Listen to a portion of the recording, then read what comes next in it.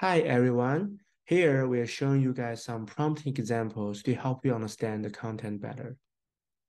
The first example we want to show you guys is grammar correction. As we know, language models are trained on millions of text, and language models are very good at grammar. So if we give it a sentence, Anna and Mike is going to skiing, we know it's grammatically incorrect. So we asked it to correct this to standard English, and the model is able to do it very well. And it will challenge a lot of traditional grammar check website, like Grammarly is a popular one, and people are actually using ChatGPT, this kind of product, to help their grammar or make their articles more fluent. Second example is summarization. So we give the model abstract of an article about large language models. So this abstract is actually from the paper from Stanford, benchmarking large language models for news summarization. This paper actually shows large language models have on par performance compared to humans in news article summarization. So we give it to a ChatGPT model and ask it what is the main idea of the article. And the model is able to say the main idea of the article is to evaluate the performance of large language models in automatic summarization and make two important observations about instruction tuning and low quality reference in existing studies.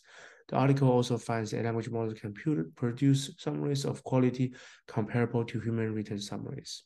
So you can see that really helps humans understand a big chunk of text in a short amount of time. And the third example we want to show is style transfer. Before we give the model what we wanted to convert the style, we give it a few short examples. Like here is some text next to path, rewriting about France, and then rewrite it to be more flowery for the bell rings. So it writes to the pearls of the jangling bell. So we show it a few examples of, follow the instruction to convert to kind of some kind of style. And then in the end, we ask the model to convert this public policy argument into the style of Kanye West. We say we should increase the government tax rate on profit earned from the sale of stocks, bonds, and the real estate. And it will say, the model will output this, right? Say, y'all need to bump up the tax on these stocks, bonds, and real estate profits. You'll know what I'm talking about, which is very interesting style transfer result. And this few short examples, we actually use it from the paper, A Recipe for Arbitrary Text Style Transfer with Large Language Models. This is one of the very first paper to explore style transfer in large language models. And they call it augmented zero-shot examples. And the fourth example I'm showing here, it's let's think step by step. If we give the model a relatively complex task, like a math task, here we say a jungler can jungle 16 balls. Half of them are golf, half of the golf are blue. How many blue golf balls are there?